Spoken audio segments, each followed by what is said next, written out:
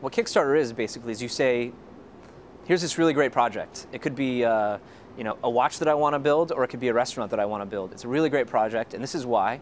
And if you're a creative person, you understand that it takes money in order to produce a product.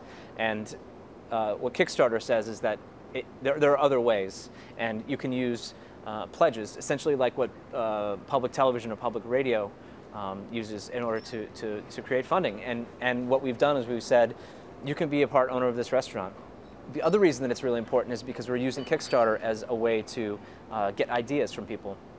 So it's a form of participation.